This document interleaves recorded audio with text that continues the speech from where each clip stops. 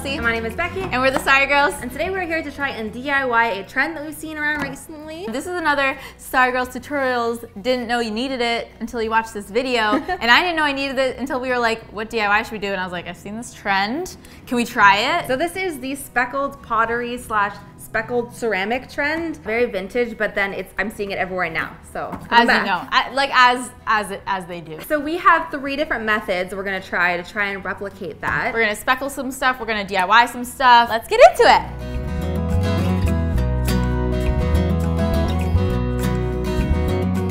So for our first speckled technique, we actually picked up this mug from the dollar store, which actually has the same kind of shape that we've seen on a lot of speckled ceramic stoneware stuff. We're really excited to work with this shape, and to do this, we're going to use a toothbrush and paint, the good old flick it and get that splatter. I'm probably gonna test this a couple times because you wanna make sure that you're not getting like the splatter that goes like the splooge. You want like very small little dots.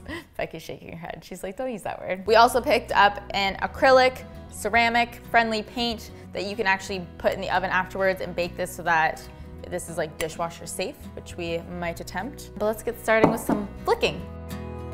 So after some testing with a dry brush, more paint, less paint, we realized that amount of paint doesn't matter an insane amount, but what does matter is if it's wet or not. So for the speckled look, you kind of want some finer speckles, but you also want a couple of bigger drops. So we found that wetting the toothbrush a little bit with water, then dipping it into our paint, and then maybe flicking the brush off just a little bit and then moving on to your project is the best way to go. You can see how far away I'm holding the toothbrush, not too close, not too far. We didn't get any of those like long sprays, which is good. That's not what we wanted. We wanted perfect little dots.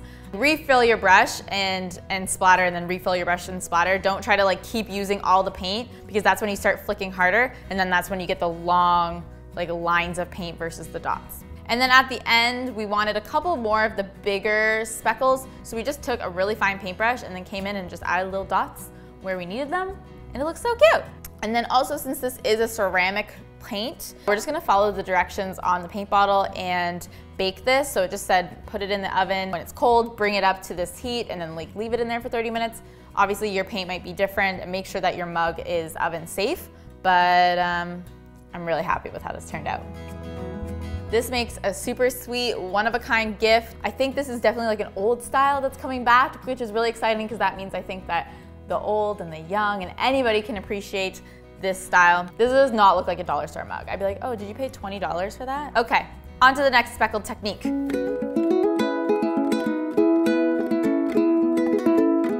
So next up, we are gonna try a method of getting that speckled effect using ground up peppercorns. I've seen this done online and it does look pretty real. I don't know if it's gonna work, but we're gonna find out together. So I think we're gonna make like a little ring dish or something, and this is just basic white modeling clay from the craft store. So I think what we'll do is roll out something a little flatter than this, try and ground in some peppercorns, and then make a bowl shape. See how that goes.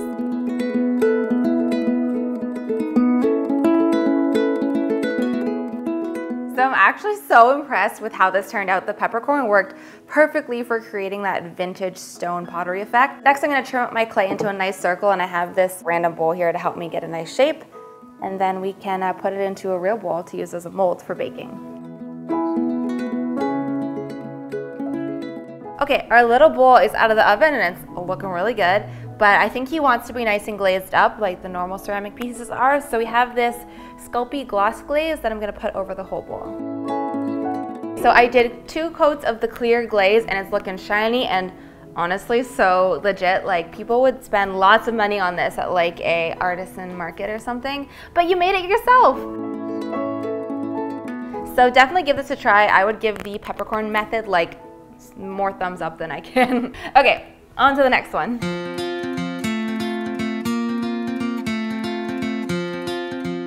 And for this last technique, we are going to use a spray painting effect. So to do this, we're going to do it on a sugar dish here, flower dish.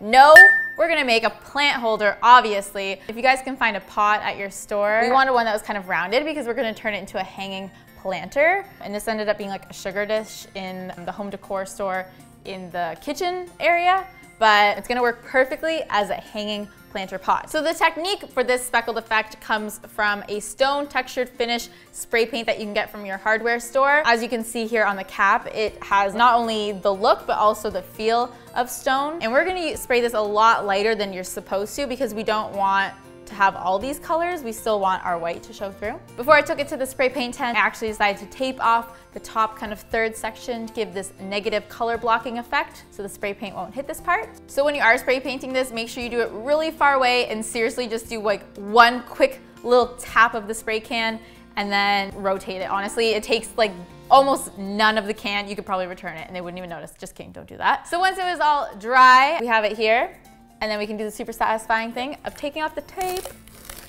Cute, cute, cute, cute, cute. That is looking friggin' fantastic if I do say so myself. So to make this hang, we picked up some regular old cord. You guys know you can do like macrame and knots, but we want this to be very like minimalist, simple, because the speckled effect is already very vintage and a throwback. We want to do something simple for the rest of it. For the hanging straps, I just cut 2 pieces. I took those 2 pieces and folded them in half and then knotted the loose ends together to create a loop so that I have a way to hang it. Then I found the middle of the folded sides and marked them with a marker so that when I was attaching them to the bottom of the pot, I just found the center, overlapped them, and then glued them into place. And then I kind of just spread them and then use some super glue to hold them to the sides. And this is like up on the list of one of my favorite DIYs that we've ever made, and I'm so excited to put a little plant in it and style it.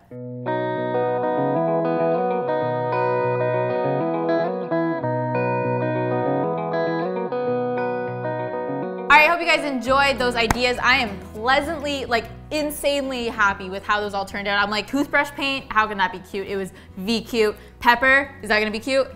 Yeah, it was cute. And this like spray paint stone thing that like, who actually uses this? I don't know, but it was very cute. If you guys have a trend that you've seen everywhere at the moment, let us know below and we can figure out how you could DIY it. And I don't know if you guys thought there's like a kind of like a plant DIY in this video.